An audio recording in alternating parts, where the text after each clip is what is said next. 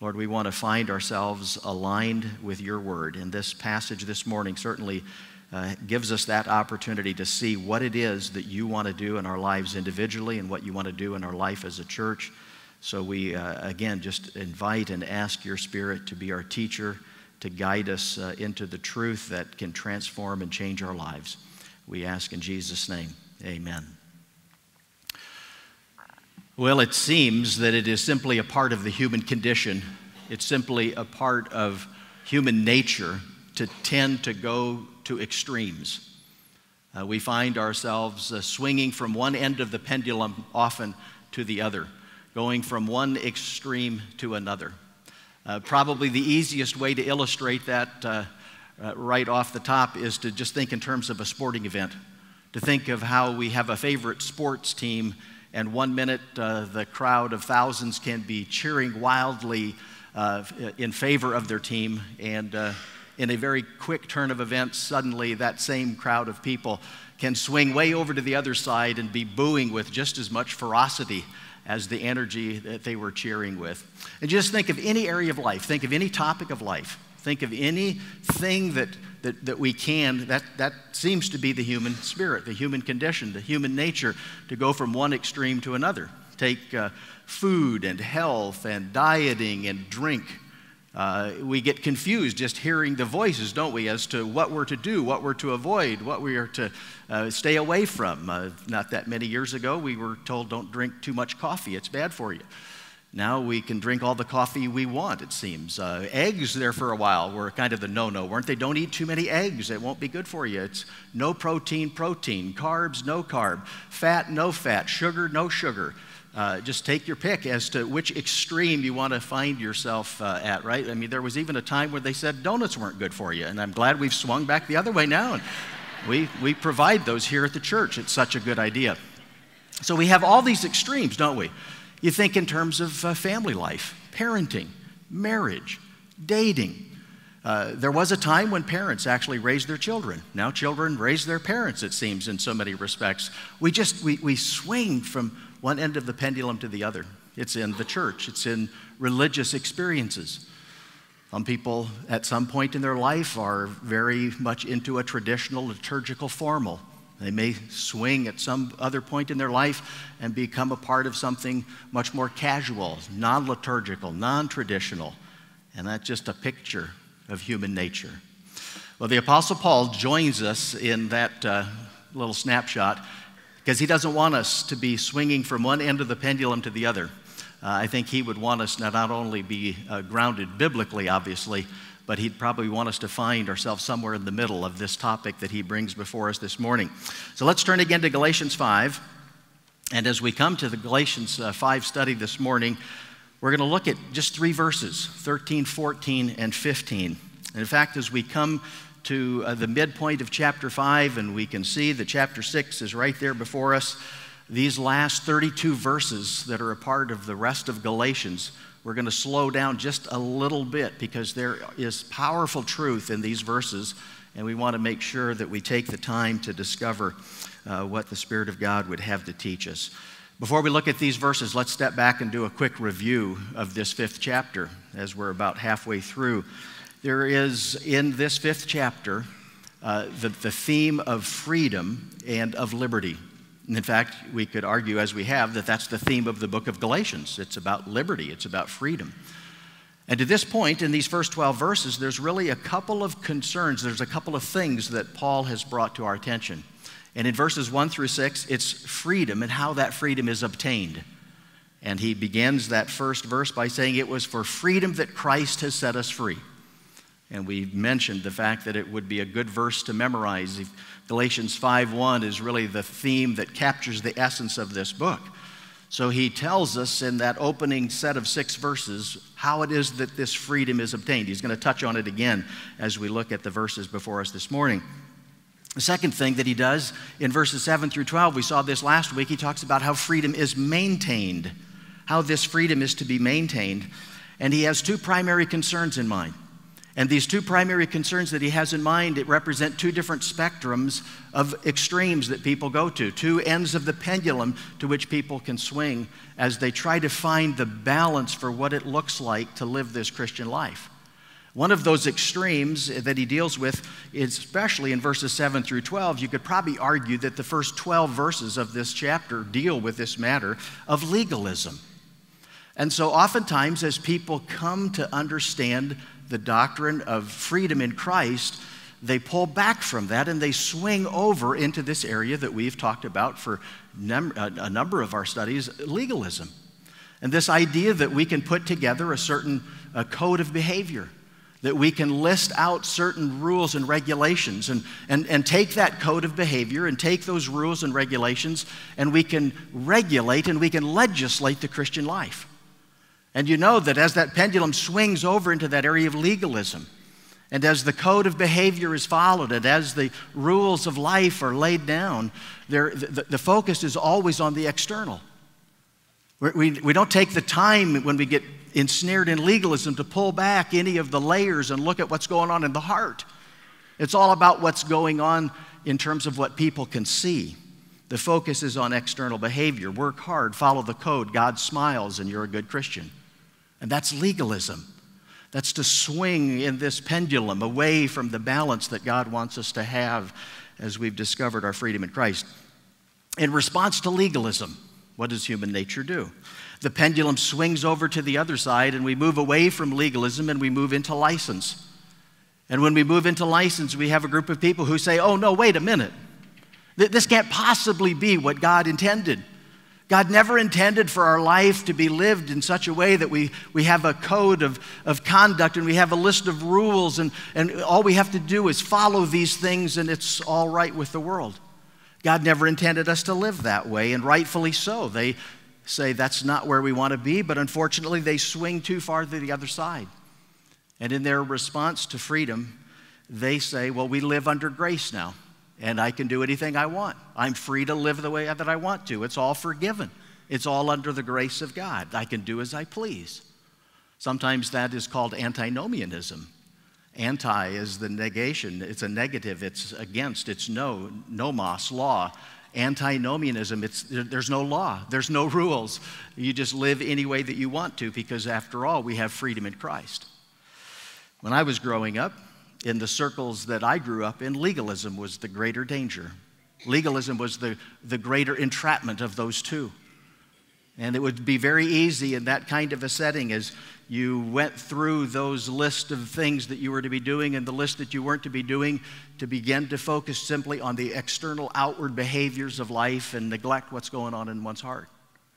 And then along came the 60s and 70s, and that went on into the 80s and 90s and into the 2000s and beyond, and license broke out everywhere. And Christians began to move away from the entanglements of legalism, and they began to follow after this idea that we are free, and we are free in Christ to do whatever we want, and legalism was replaced with license, and there was a lifestyle of indulgence.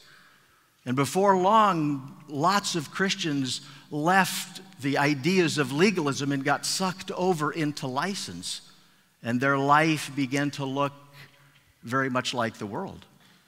And in fact, a lot of Christians live in such license that you really can't distinguish them from the world.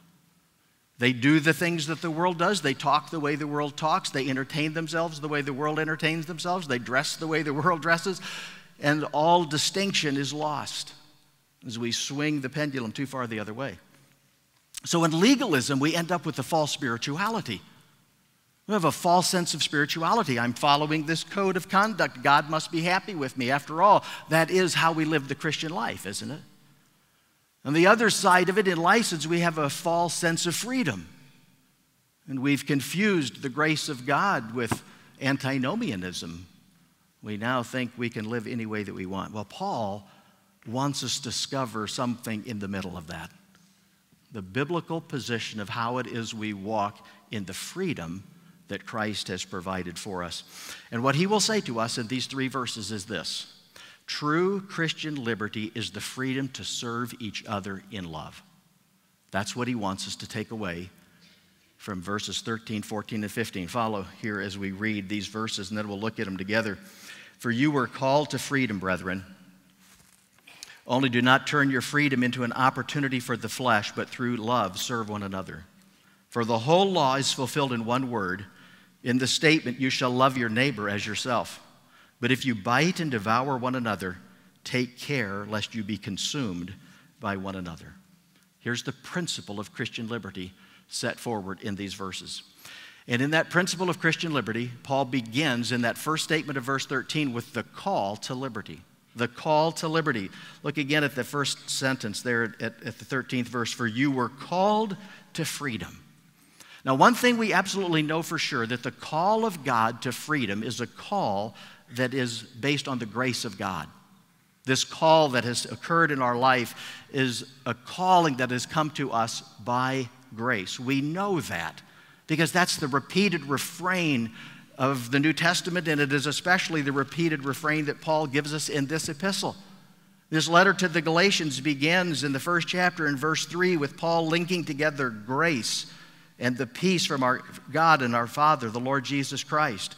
Then he drops into verse 6 and he puts them together. I am amazed that you were so quickly deserting him who called you by the grace of Christ. Verse 15, he says the same thing. But when he had set me apart, even from my mother's womb, and called me through his grace. So this calling that has come to us is a calling that, as we have said, is based on grace, and it's a call to grace. He puts it in the past tense. You were called. What is he doing? He's looking back at BC, right? He's looking back before Christ. Many of you can remember what life was like before Christ. Some of you can't. Some of you, like me, maybe were brought up in a Christian home, and the before Christ is not all that terribly clear to you as to what that life looked like.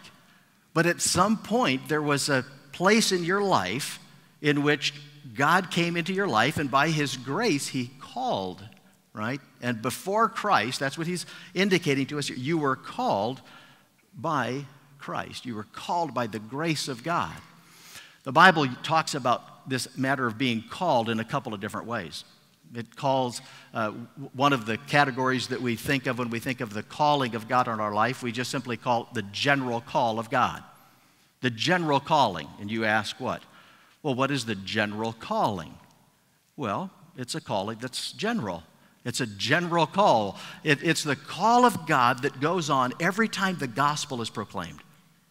Every time the gospel is pronounced and shared, the scriptures would indicate to us this is the common grace of God. This is God allowing somebody to hear again the good news of the gospel. That's why we want to always be gospel-oriented in our life and in our language, and as a church, we want to be a gospel-centered church. Why? Because we get to be a part of the general grace of God, the calling of God that goes out every time the gospel is shared. So as the gospel is shared with our children, there's a general call of that gospel. As it happens in student ministry, college, young singles, married couples, all the way up, every time the gospel is announced and proclaimed, there's a general call of that gospel that the truth is put before somebody. But what he's talking about here isn't the general call. He's talking here about what we would call the effectual call. Now, these aren't words that you find in the Bible. You're not going to turn to some passage and go, oh, there's the general call. Oh, there's the effectual call. But the effectual call is that call that takes place in our lives when we personally hear that gospel by means of the general announcement, and God the Spirit sovereignly in his grace opens our eyes and opens our heart, and we understand and we respond to that gospel. So that's what he's saying here. You were called before you came to Christ. Before that happened, God stepped into your life and he called you. And he called you by his grace. We may not have that stated in terms of effectual call, general call, but I can show you a picture of it, a beautiful picture of it in Acts chapter 13 and verse 48. Listen to what Luke says. And when the Gentiles heard this, they began rejoicing and glorifying the word of the Lord. That is, they heard the gospel. And as many had been appointed to eternal life believed. And as many had been called to eternal life believed. There was the working of God in their lives. Chapter 16 and verse 14, there's another neat snapshot of that in the life of Lydia. And a certain woman named Lydia from the city of Thyatira, a seller of purple fabrics, a worshiper of God, was listening. And the Lord opened her heart to respond to the things spoken by Paul. That's what Paul's talking about. He's talking about what happened to Lydia. He's talking about what happened in that 13th chapter. He's talking about the general call of the gospel that goes out. And then the Spirit of God takes that gospel and He opens our heart, He opens our eyes, He gives us understanding, and we believe. So He says, as He's bringing them back to where He wants them to be, and He's going to bring these cautions against legalism and license, come back to the reality that you were called, brethren. Brothers and sisters in Christ, you were called. And you were called, secondly, at great cost. You were called at great cost. Because He speaks in that passage about the fact that they were called to freedom. And it's really the word freedom that you want to focus on there for a moment, because if you're called to freedom, what does that indicate? It indicates that there was a time, BC, when you weren't free, right? There was a time when you were, in fact, imprisoned. There was a time when you were in bondage. That's the spiritual language of Scripture to speak about what life was like before Christ. Before Christ, we were in bondage. Before Christ, we were imprisoned. Before Christ, we needed to be delivered. That's the whole story of redemption, isn't it? God coming and rescuing us, and God coming and delivering us, God coming and freeing us from the penalty of sin and from the power of sin, ultimately one day from the presence of sin. But it is a rescue that takes place, and so now we're free.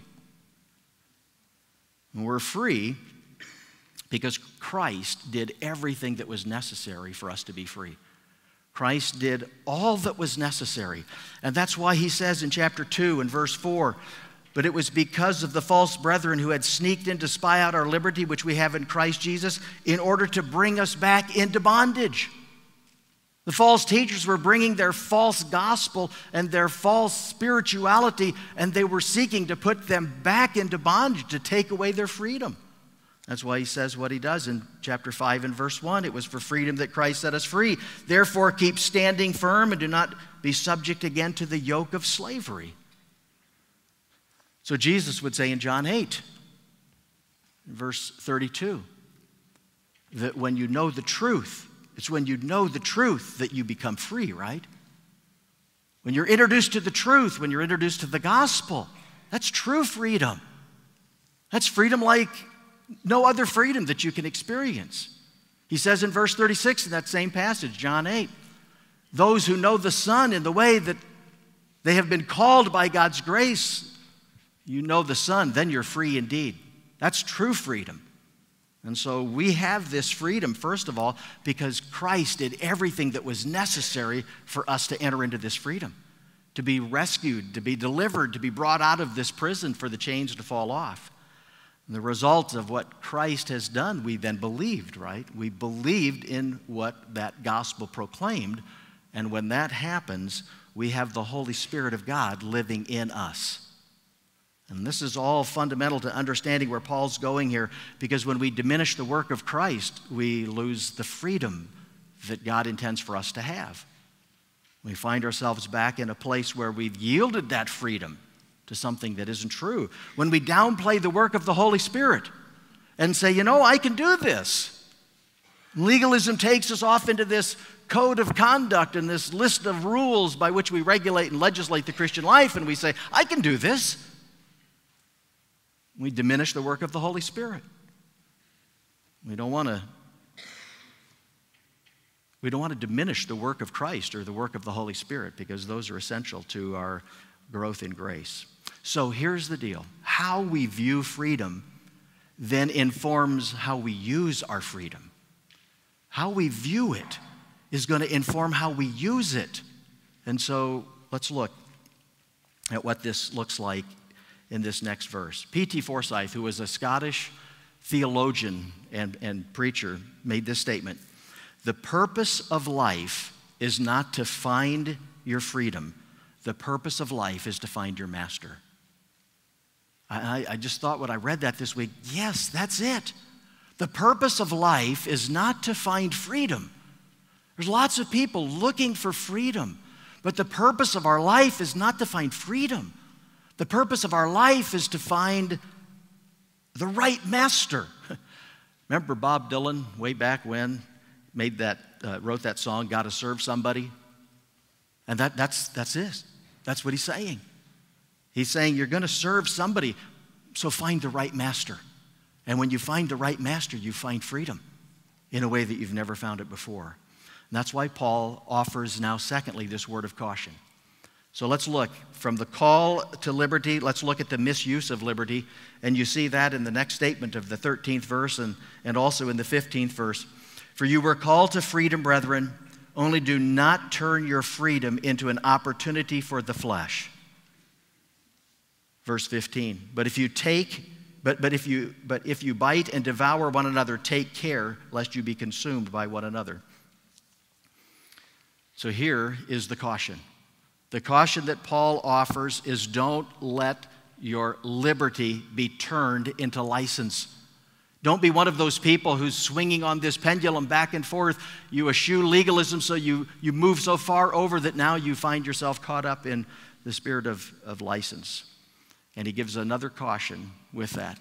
And that caution is don't allow your license to be used for self-indulgence. Not for self-indulgence. That's the point of that 13th verse. Only do not turn your freedom into an opportunity for the flesh. The word opportunity is a military word, and it speaks of a military using a base as a place of sending out forces for engaging in combat. And so it's a very picturesque word that Paul uses here. He says that you can misuse your liberty to such a point that you allow that liberty to be taken over by the flesh in such a way that the opportunity is given to the flesh to go out and engage in sinful behavior. The flesh that he speaks of here is obviously not the flesh of our body. It's not flesh and blood. Now it can manifest itself in that way, but he's talking about flesh in a different way. He's talking about flesh from the standpoint of sinful habits. He's talking about don't let your liberty become license for sinful desires and sinful habits. What does the flesh represent in our life? The flesh represents in our life our wanting to do what we want to do. The flesh represents our wanting to do what we want to do irrespective of what God wants us to do. The flesh is what says, I want to do it my way, whether God wants me to do it that way or not. And he's warning us here, don't yield to self-indulgence. Don't let your liberty in Christ, this freedom that Christ has died to give to you, don't let that liberty then become an operating base for the flesh to live life in such a way that the flesh just says, I can do as I please. I live under grace. If I do something, I know God's going to forgive me. So I just live in grace and I live the way I want to. I live the way I please. Paul says, don't do that. Here's a very specific caution against allowing our liberty to become license for self-centeredness and selfishness and sinful desires. It's described very clearly, as we're going to see in a couple weeks in verse 19. But if you are led by the Spirit, you're not under the law, verse 18. Now the deeds of the flesh are evident, which are these: immorality, impurity, sensuality, idolatry, sorcery, enmity, strife, jealousy, outbursts of anger, disputes, dissensions, factions, envyings, drunkenness, carousing, and things like these, of which I forewarn you, just as I forewarned you, that those who practice such things shall not inherit the kingdom of God. Well, there's a pretty graphic picture of liberty gone bad, right? Of liberty that's been turned into license, of giving freedom to the flesh to just do whatever you please, live the way you want to. It's my choice. One of the things that this self-indulgent flesh wants to do is the second caution that Paul gives. And that second caution is don't use your liberty, don't give license to liberty to then, secondly, exploit other people. So don't allow the flesh to have a base of operation, to become involved in sinful indulgence. Don't allow the flesh to have a base of operation to exploit other people. That's what he says in verse 15. But if you bite and devour one another, take care lest you be consumed by one another. So here you have liberty, and you can have legalism do the same thing. That without love leads to mutual destruction. Legalism without love leads to mutual destruction. That's what we looked at last week in part. Was what does legalism look like oftentimes in a church? What does it oftentimes look like in an individual's life? It's narrow, it's constricting, it's joyless, it's confining. It's all of those things that we don't want. In fact, Robert Louis Stevenson once wrote in his diary, I went to church today and didn't get depressed. And he was just reflecting on the fact that his common experience was to go to church and get depressed. Because why? Because it was a legalistic code that he knew he couldn't keep, but it was crushing him. He came to realize that's not what God called him to. Chesterton said he might have become a minister, except most ministers he knew looked and acted like undertakers. And so he didn't want to do that either. Well, what is that? That's legalism that's dominated by the flesh, which it always is, and demonstrates itself in loveless behavior. Well, the same thing can happen with license and with liberty gone bad. It can go to the other extreme, and it also will manifest itself in mutual destruction. There's a real tragic description of this verse, verse 15. This is a self-centered, self-indulgent life. And apparently this is what was happening in Galatia as word came back to Paul about what was going on in the life of the church.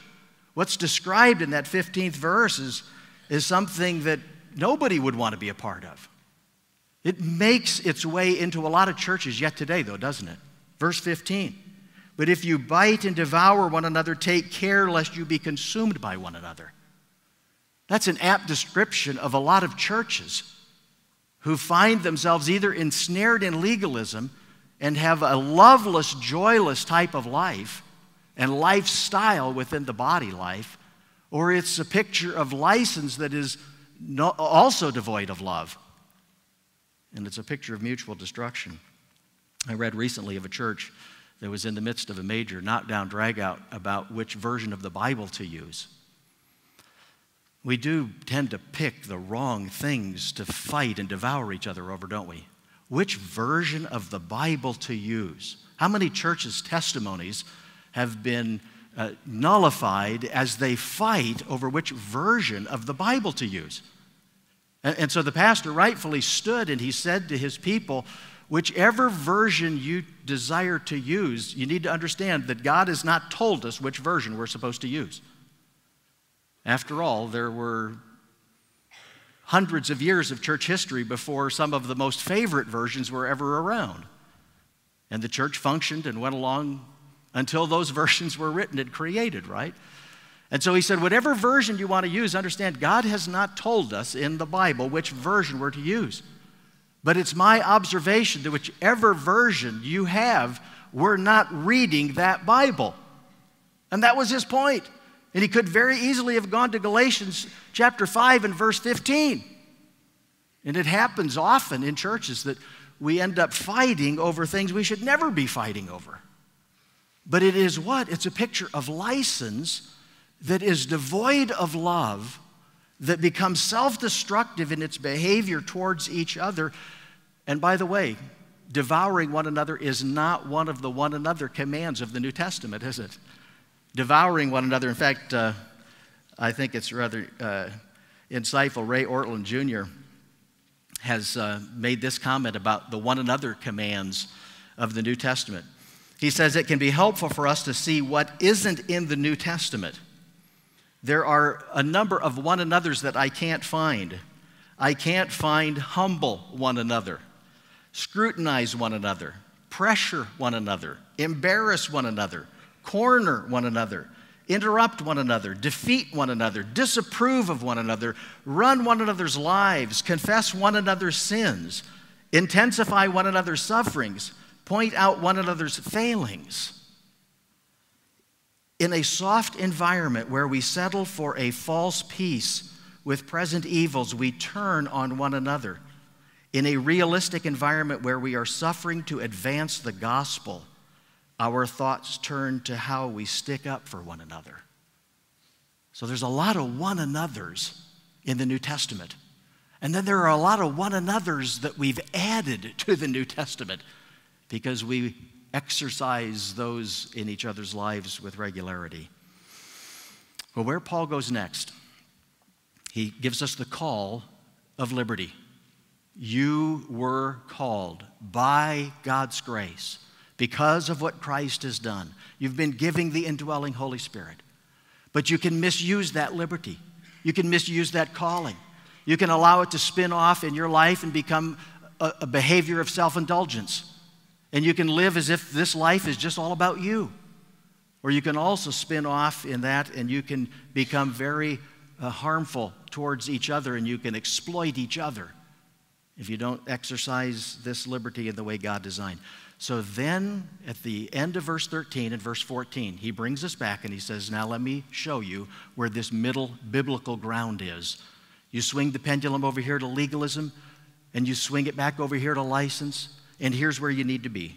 Because the purpose of liberty is given to us at the end of verse 13 and into verse 14. And let's look at that, what he says there. For you were called to freedom, brethren, only do not turn your freedom into an opportunity for the flesh, but through love serve one another. For the whole law is fulfilled in one word, in the statement, you shall love your neighbor as yourself. So what is the purpose of liberty? For what purpose has Christ set us free? For what purpose has Christ set us free and said to us, don't give up this liberty, don't go back, don't misuse it, but do what with it? Well, the first thing he says is use it to serve each other. Serve others. Now, this is a rather amazing turn of events, especially if you would not be familiar with the New Testament and know the story that unfolds in the life of our Lord. But here we have Paul talking about being freed from bondage, right? We've been liberated. We were imprisoned. And Christ came and he liberated us. He came and he freed us. He came and he rescued us. And Paul will go all the way through this cycle and he'll come back to the true purpose of liberty and he'll use the word, you've been liberated to serve each other. And the word serve is the word formed from doulos, which is a word that was commonly used of the lowest level of slave that there was. It's amazing, isn't it? He takes us right back to slavery. He takes us right back to servitude. He, in effect, says to us, you've been set free, so in one sense that you can now be a bondservant of Jesus Christ. That's a very familiar New Testament expression, isn't it? Paul uses that often to start off an epistle. Romans chapter 1, verse 1. I, Paul, writing to you, I'm a bondservant of Jesus Christ. James does it. Peter does it. Jude does it. As they begin their letters, they say to those they're writing to, hey, by the way, this is Paul. This is Peter. This is James. This is Jude. I'm an apostle, in some cases they would say. But I'm also a bondservant of Jesus Christ. I'm a bondservant. I'm a doulos. I'm a slave of Jesus Christ. We have been set free for the very purpose of serving one another. Now, I think for a lot of us, we may not only be surprised, we may become taken back by that. We might be repulsed by that. We don't like that idea. We like the idea of freedom. We like the idea of liberty.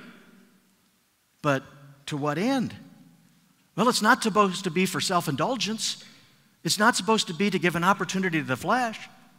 We haven't been liberated and freed so that we can exploit each other. The very purpose for which we have been called by Christ to liberty, Paul says, is that we would serve each other. To the extent that we may be surprised by that, to the extent that we may be repelled by that, we've missed the fundamental teaching of the life of our Lord, haven't we?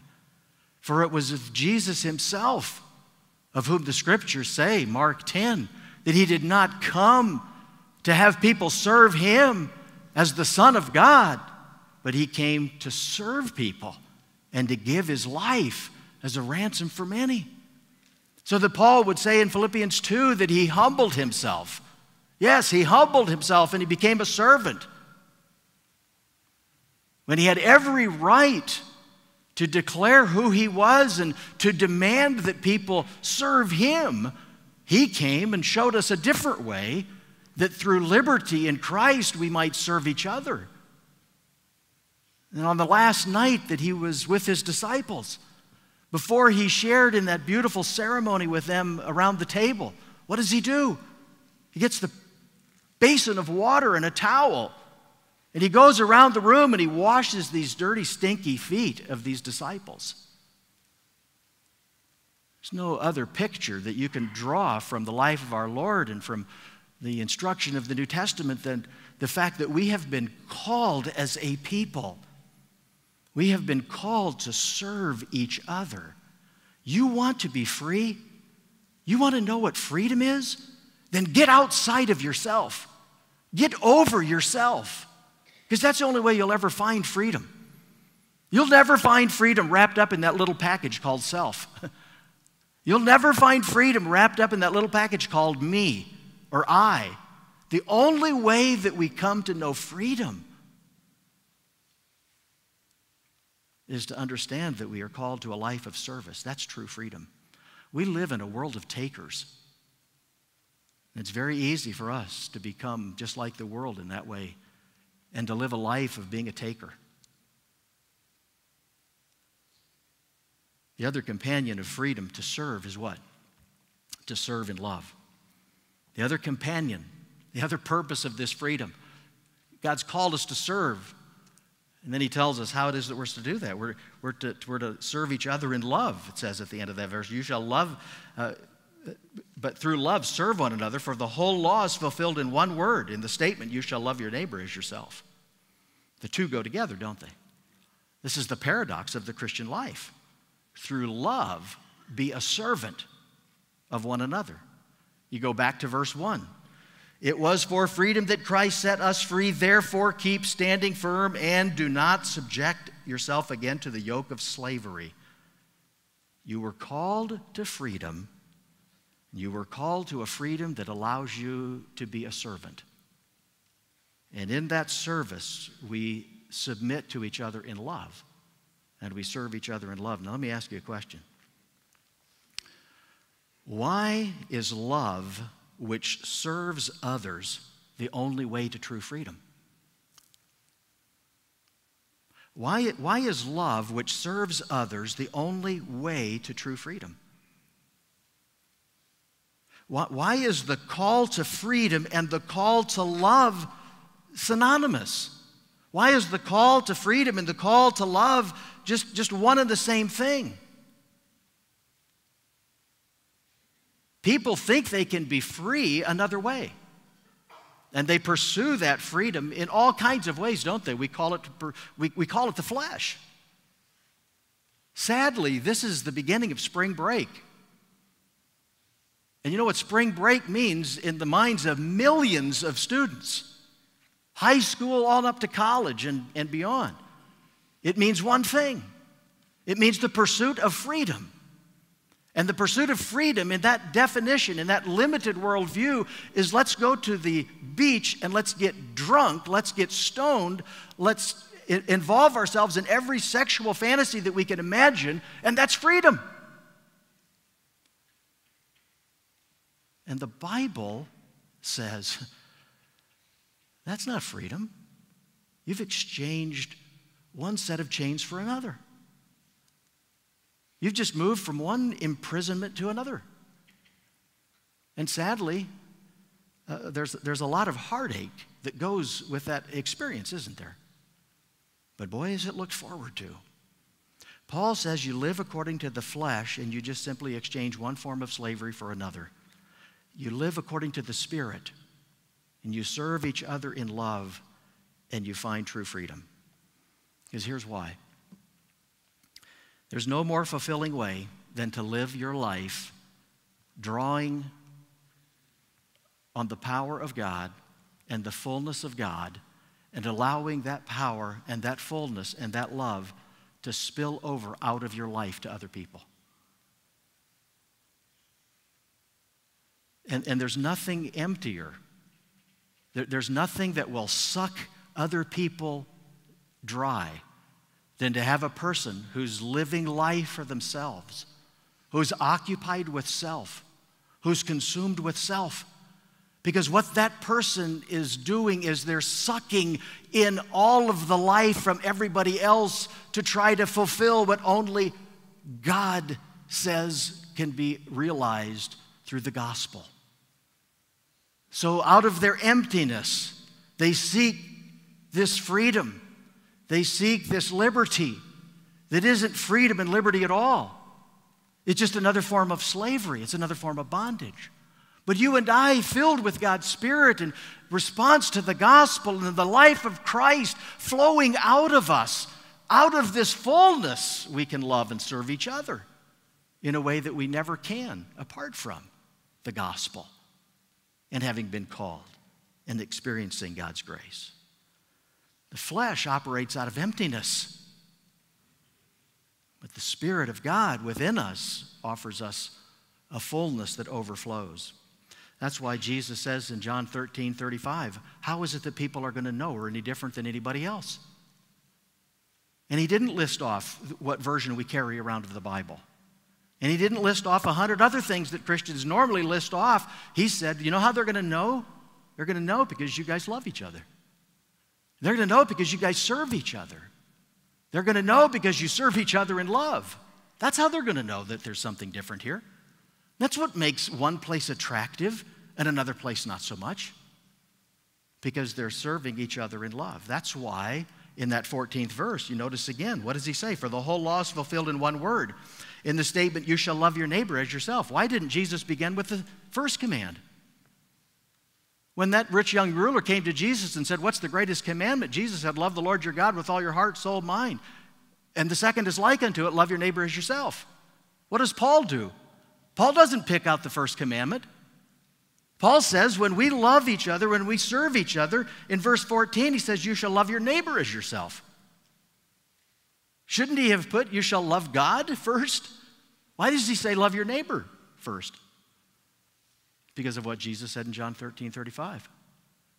The most obvious way that the world knows that you and I love God is because they witness how we love each other.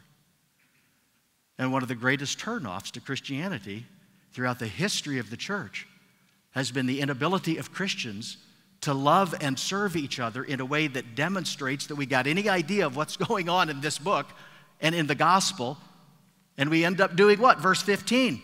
We bite, devour one another, take care lest we be consumed. It's called spiritual cannibalism. And it ought to be the prayer of our heart every time we have an opportunity to pray, God, don't allow the spirit of cannibalism in Covenant Community Church. Allow the Spirit of God to breathe on us in such a way and to breathe out the gospel in such a way that it is radically evident that this is a people, a group of people that I'd like to be a part of, that I feel welcomed into. The New Testament is filled with one another commands. And they're not the one another commands that Ortland referenced, are they? They're the one another commands of serve one another, love one another, bear up one another's burdens, build up one another, admonish one another, forgive one another, comfort one another, pray for one another, confess, teach, greet, spur on, accept, encourage, prefer, be devoted, kind, submit, and others. And that's exactly what he's talking about here. This is what God wants to do in the life of Covenant Community Church.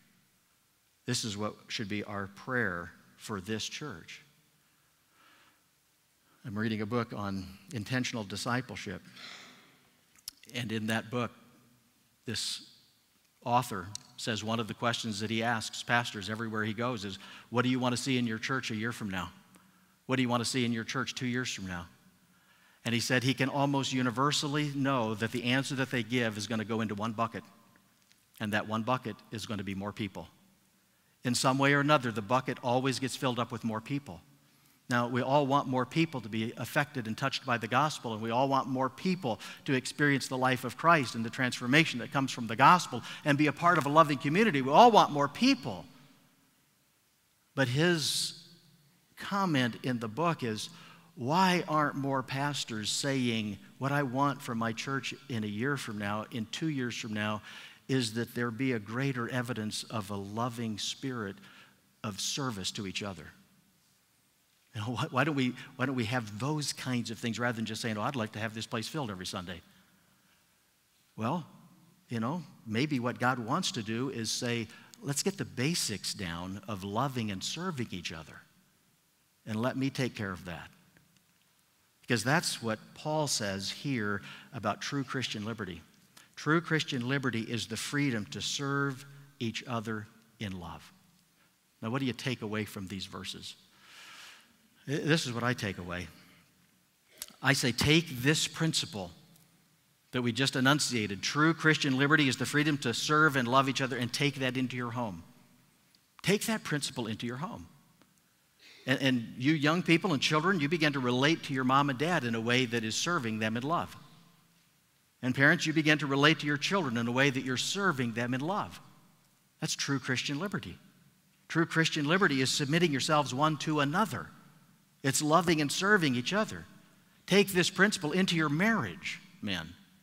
Take this principle of loving and serving your wife into your marriage and see what happens in your marriage relationship. Wives, have this attitude towards your husband that as you love and serve them, see what happens in your marriage.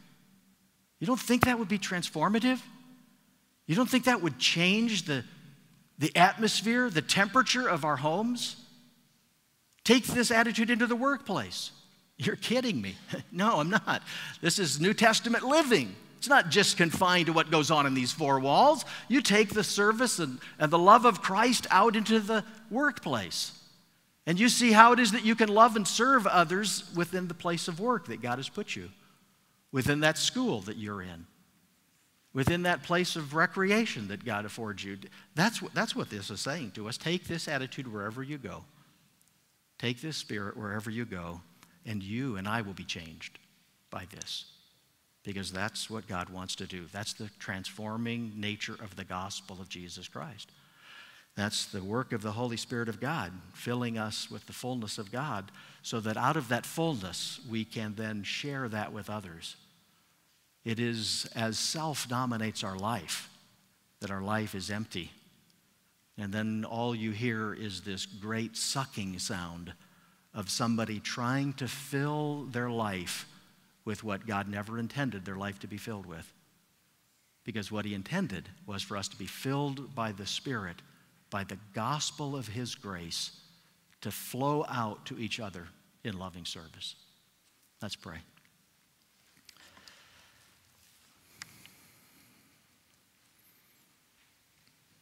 That 13th verse started off and it said, you were called. And if you've never experienced that calling this morning, if you've never understood that the gospel of God's grace is found in the person of Jesus Christ, that Jesus came and he lived and he died and he rose again so that the penalty of our sin would be paid once and for all, forever.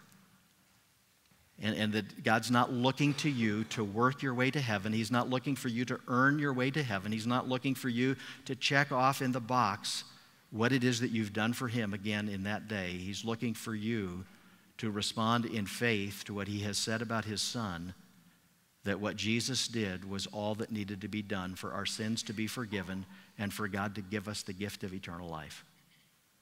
And that's the offer that God gives to each one of us here this morning, that we can leave knowing our sins are forgiven, and we can leave here this morning knowing that we will spend eternity with him forever because he's given us the gift of eternal life. Father God, we ask that by your Spirit, this general call will become very specific and very effectual this morning in the heart of someone that is here that needs to be delivered and rescued from sin and death and darkness, as all of us do. and they will, in simple faith, put their trust in what Jesus has done for them.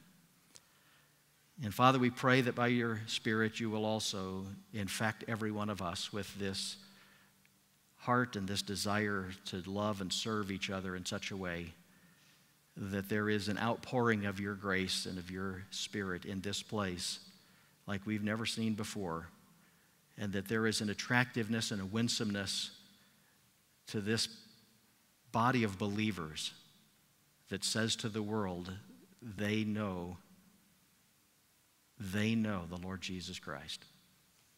So we ask that. We believe you for that, Father, and we do so in Jesus' name. Amen.